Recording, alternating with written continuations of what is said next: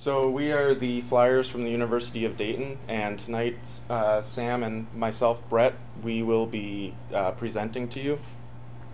So for this... I have to scroll with it. For this competition, we were proposed to build a solar-powered surveillance aircraft, and to do this, this was mainly so that we could create a rescue vehicle for over large bodies of water, because typically nowadays it's helicopters, search boats, and it's a lot of manpower and a lot of resources are used, but it would be a lot simpler if you'd be able to send a small aerial aircraft out that did not have to return as often for refueling, and also it could fly in weather that in other ways might be hazardous for humans if they are aboard the aircraft. So to complete this goal, we wanted to minimize the search time, keep the costs of the overall aircraft low, require less personnel to operate the whole setup, reduce the risk, as I mentioned, and utilize energy from the sun. Therefore, we don't have to use as much, we don't have to return as often. So for the actual aircraft, the design objectives that we wanted was we wanted a long endurance time. To achieve this, we needed to have a low weight, high efficiency, high stability, so that we weren't constantly using our energy resources to correct our flight. And we needed a high quality, low weight camera so that we could see any victims or search and rescue personnel.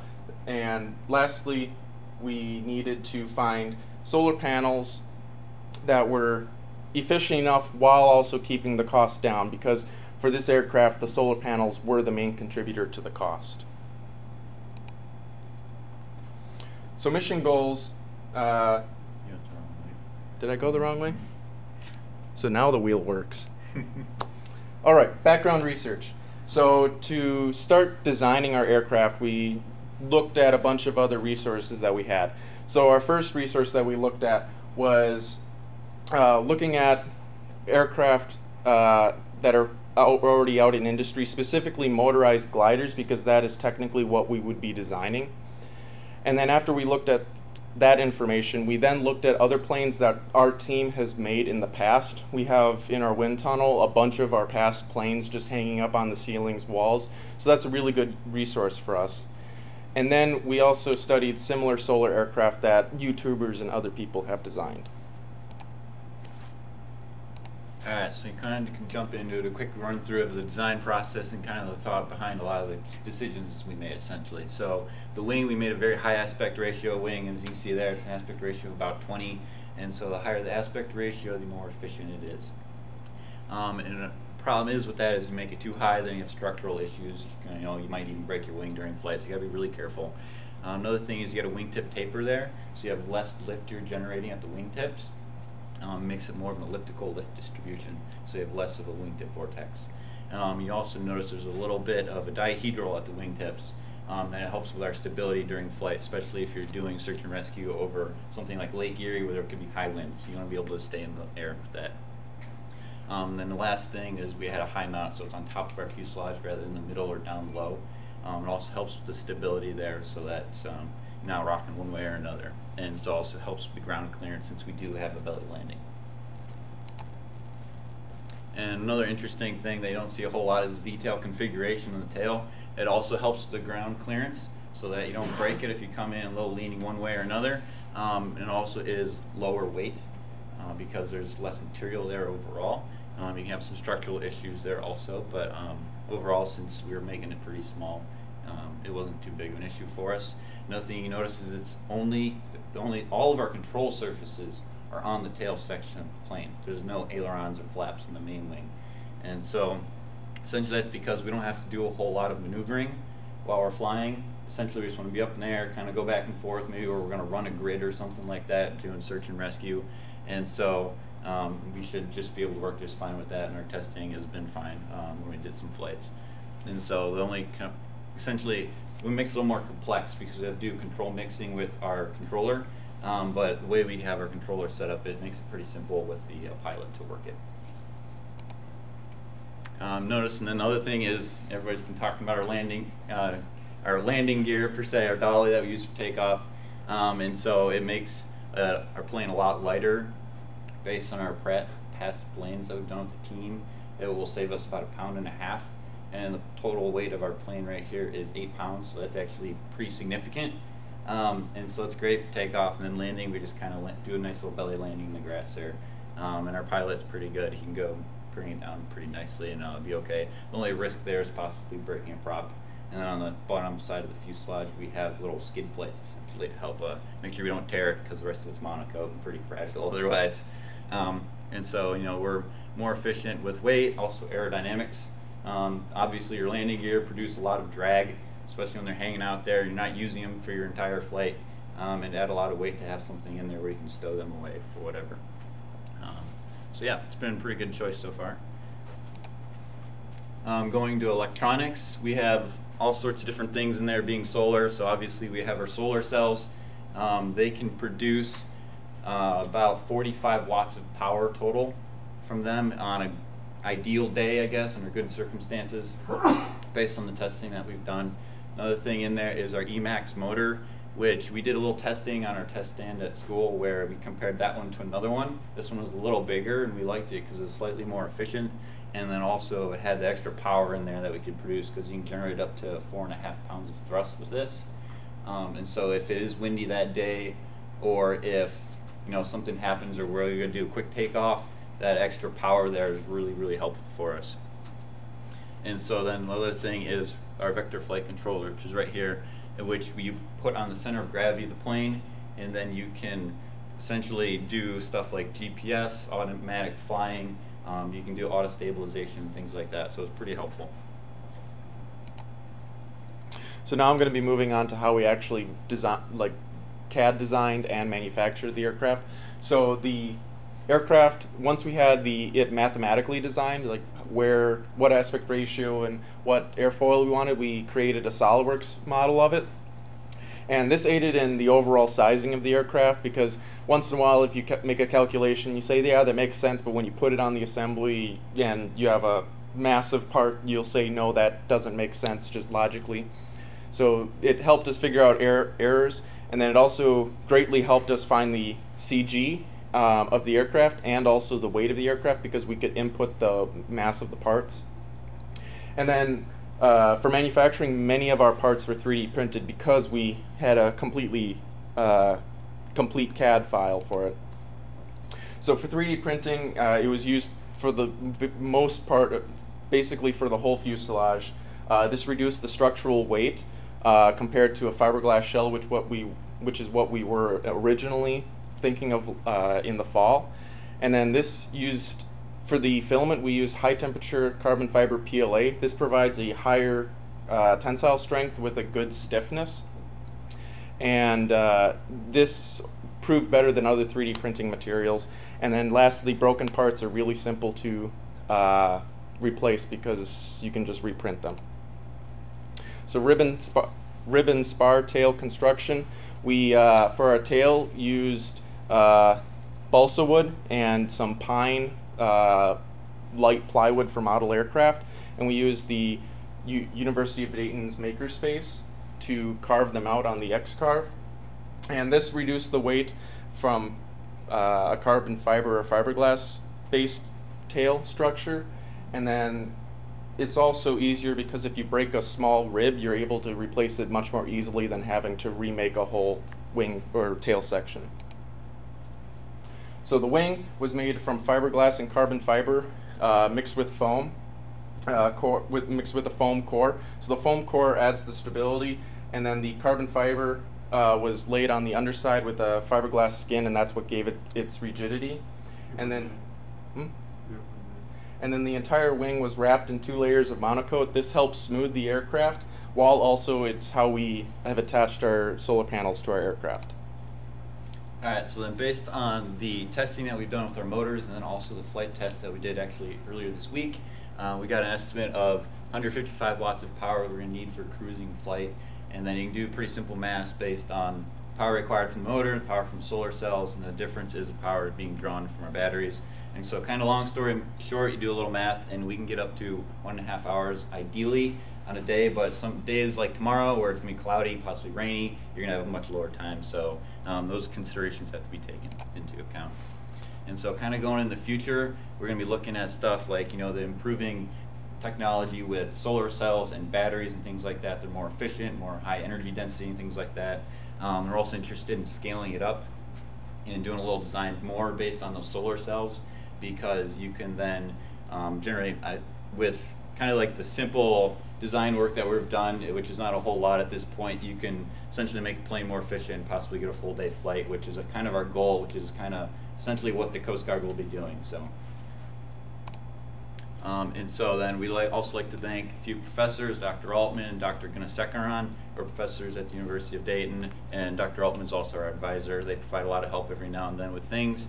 And then we'd also like to thank Chris Fry, who's our team pilot and will be flying tomorrow, and the Dayton Maker Space, who has helped with like cutting parts and things like that, and then the Ohio Space Grant Consortium, of course. Do you have any questions from anybody about the design or manufacturing or One anything thing I like was that? wondering, you did this 20% aspect ratio, Mhm. and that was for efficiency. Yes. It seems to me that because you're doing a solar thing, that like the one solar plane that you had there, they had 3 layers. Mhm. Mhm. And I wonder if that wouldn't have helped your efficiency by, you know, sacrificing a little bit. And yeah, that was one of the really big things we were talking about, was scaling it up. Is ideally I'd love to get 2 or 3 rows of solar cells on there, and you know, you can see a lot of space on our plane where we don't have them, such as the spots where we have a dihedral and then our tail and things like that, or the fuselage. So there's a lot of room in there for improvement, and so I think this is a pretty decent first iteration. There's a lot of room for improvement though, so there's a lot of opportunity. The other thing, testing, you gave some numbers in terms of the power and things that you were getting out of your solar cells. Were these pointed directly at the sun, or were they laying down like they would be on their wings? Yeah, so essentially the testing we did was like kind of the ideal case is the best case scenario. We also did look at it where you have a bit different angles with the sun. You know, one day we did testing and it was like 6 p.m. Another day it was earlier in the day, some things like that. So yeah, again, it's that best case scenario because, you know, with our wing, notice there's a layer of monocoat over the top of it, which reduces the percentage by a little bit. And he actually did some testing with it during one of his other classes too. And so How much was that? So for my class, I had to do design an experiment. So the experiment that I did was choosing different colors and different materials for covering over the panels. And so transparent, like colorless transparent, reduces the efficiency by 2 to 3%. If you did a transparent red, which is what our tail is made out of, that's actually very comparable to the colorless transparent monocoat. It's about a 3 to 5% drop. If you go to the blue color, you're dropping off, I think it was 30 to 50% of your power generation, and that's just mainly because it's not letting the light that the panels work off of through. What is that graph down there? Can you explain the graph you have? Yeah, sorry, it was a little small trying to fit it in. Thought it'd be interesting to have in there. That is the testing we did for our motor, and so what it does is, as we essentially put more power to the motor, we're going to see how much thrust we're going to get out of it. So we did some calculations with essentially the specs we got online, but you know, just to make sure we were accurate with what we were getting, we did a test in a test stand that we have in the lab. And so essentially we increased the power to see how much thrust output we have, and then based on what we thought with the thrust we needed for cruising flight, we kind of get an estimate of what flight we need. And the test stand that we devised it's on linear rails, so it's a fairly frictionless surface, and there's a 50-pound load cell connected in between it. And so we calibrated it so that any force generated, we get a millivolt readout, and then given our calibration line of best fit, we'd have an equation to convert the millivolts into actual pounds of So thrust. how did you know watts are required for cruise? So we went through and based on like preliminary kind of research that we were doing and like our airfoil and drag and things like that, we can get an estimated drag value, and obviously for cruise, drag equals thrust, right? Right. And so from that we could go and look at here, and then also, I mentioned earlier this week we actually had a flight, and with the vector, it's another really cool thing is that we're sending down a video to the ground for that feed. Then over top of that, you can overlay all sorts of data such as your speed, your altitude, your voltage, and your amperage and things like that. So that can give us more accurate data of how much power we're actually drawing. So based on that flight, we're actually using a little more thrust that we needed than we thought originally. So we had to edit some calculations in there to kind of modify our flight time. I like everything you said, but you skipped over all that stuff that was so important, the details, and maybe I'm not wanting a lot of detail, but like the drag calculation and everything. Yeah, so we have a little bit in the paper going into it there. So we're looking at, with your wing, you have your parasitic drag and things like that, and you have your lift-induced drag there. And so we have essentially kind of added them all up. We were looking at the drag from our fuselage.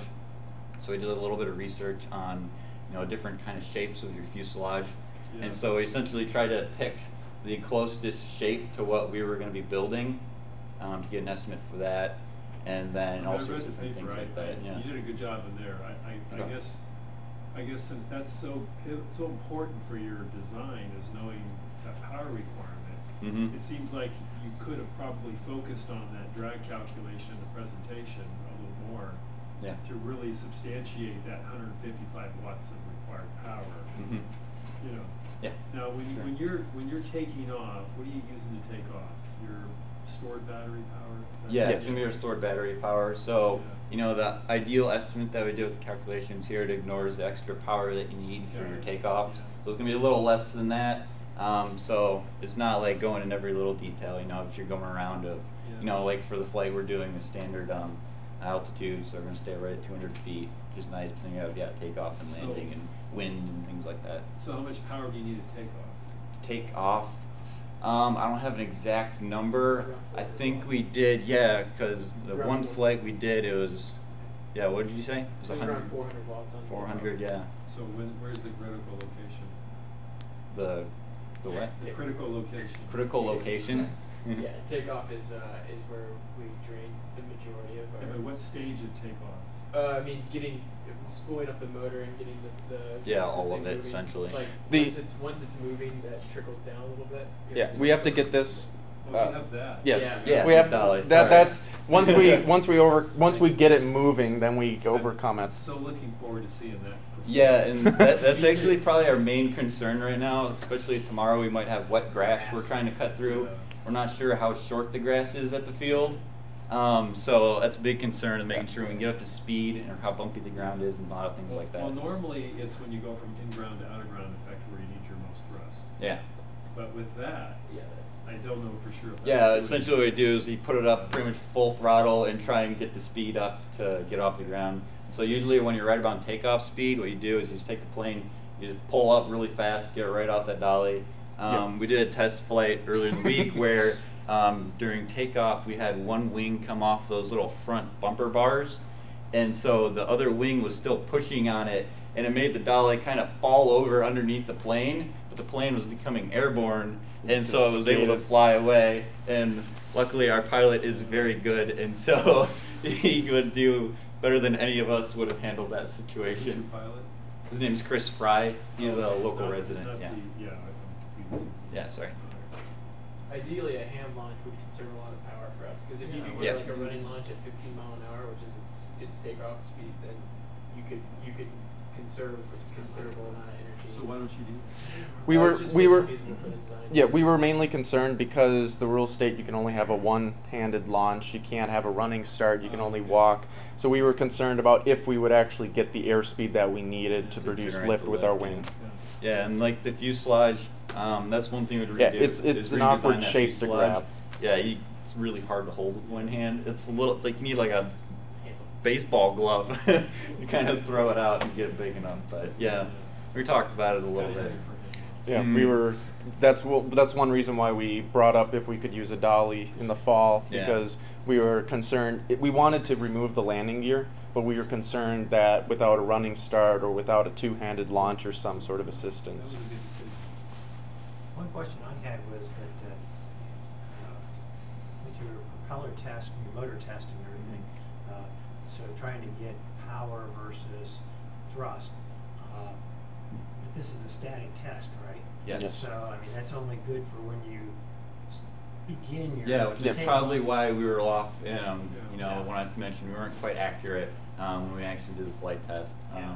And we talked about putting it in the wind tunnel and doing another test later on, Okay. but it was like school and time, and it just never ended up happening. And another main reason, the other stuff that he's talking about is there was a lot of class projects using the wind tunnel at the Yeah, time, it was really so hard to schedule. we couldn't line up our schedules with the wind tunnel in order to get in it.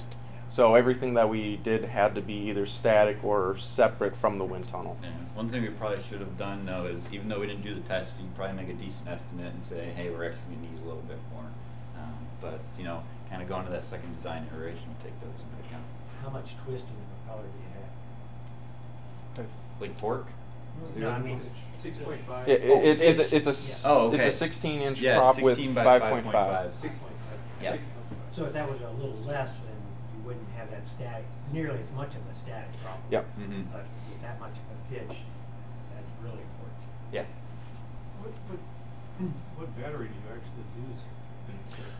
So originally we were going to use 4 6-cell 3,600 milliamp 3,600 milliamp. 3,600 milliamp batteries, but we had an issue with our CG. The batteries were just too far forward, and we thought some of the electronics that we would have in the aircraft would counterbalance it a little bit more, but they ended up not doing that. So we ended up having to take 2 of our batteries out. Yeah. So currently we have 2 batteries. To what?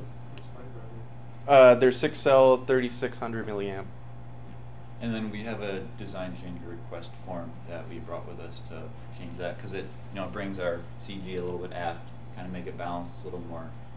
We also actually had to throw a little bit of a weight in the tail, just to make it just so it's nice for our pilot. It was one of the recommendation that he had the other night. So It is a lot of flyable little without the last-minute weight. changes. It is flyable without the weight, but our Ideally. he requested it mainly just so he wouldn't have to keep fighting it, Yeah, you have to set or a without having to trim the tail, because he wanted as much maneuverability as he could in case there's a wind. So your flight voltage is what then? 24 volt. 24, yeah. Yeah.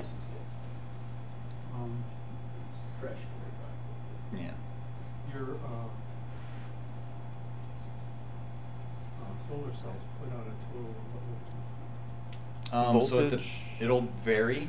So that's one thing. So we actually have a transformer on the plane, small one, that will put it to the right voltage so that it can then feed in properly. So that's one issue that we don't have to have when we have that device, which is great. Do you know what voltage range that is? With the solar cells? Like what they produce, it really depends on Oh the. man, off the top of my head. For one, it mainly. Do you happen to remember? So at like full sunlight, each cell produces 0.6 volt at 6 amp. But at what we found, that's the rated value, the Yeah, what did you 3.5 measure? watt rated value for each cell. What we found is that as the sun drops off, the current drops off more than the voltage. It kind of stays at a steady voltage, and the current reduces. So together in series, these 14 put out around 8.5 volt at like a max. Like if we're getting like direct sunlight at the right angle, but as that angle drops down, it goes down like the 6 volt range. So 8.5 down to 6. And then that hits a step up transformer that Yeah. makes it 24 volt.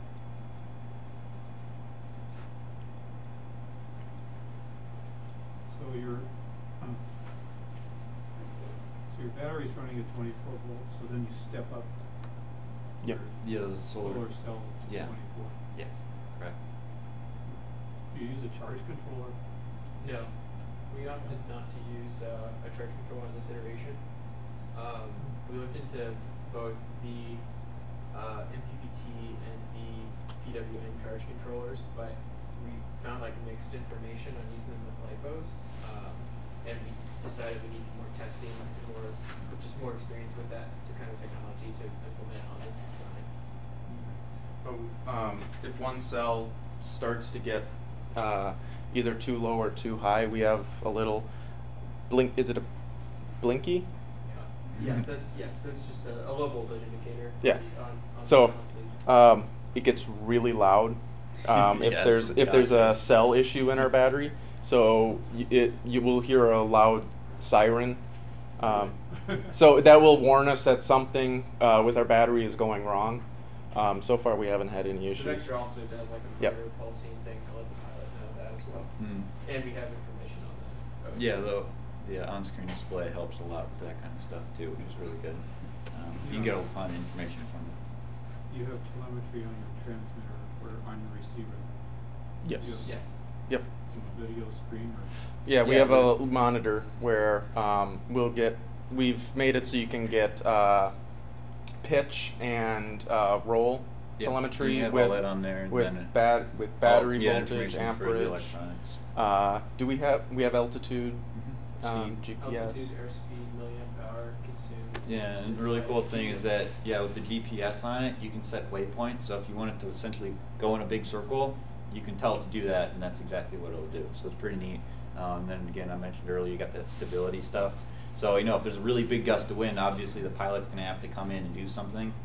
But, little things, essentially of stability, can handle those pretty well, and it just automatically works with servos.